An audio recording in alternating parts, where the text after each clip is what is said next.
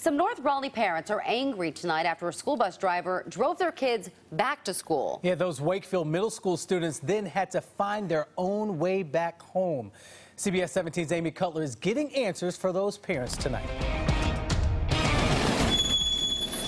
With a substitute bus driver behind the wheel, a group of Wakefield middle school students were headed home. There was a lot of throwing stuff out the window and also a lot of, bad talking. That maybe made her angry and stuff. I'm not sure.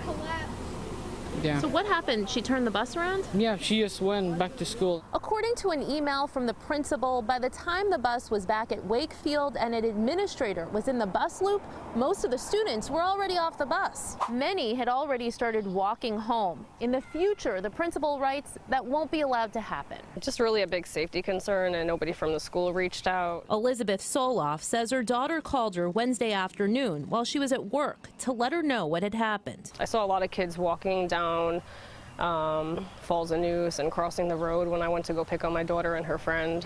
And then the thought is, like, do these parents even know where their kids are right now? Kids are going to be loud, and when you sign up to be a bus driver, things can happen differently. You have to be able to confront them and calm them down. Parents say the school didn't reach out to them until this afternoon. In an email, the principal called the students' behavior loud and disrespectful. She went on to say that unless there was an immediate physical danger, the bus driver should have finished the route. In response to my call and email, Wake County Schools said they're looking into the situation to determine what happened. Students tell me a couple of their classmates have been disciplined. No word on if the bus driver will be allowed to return. In North Raleigh, Amy Cutler, CBS 17 News.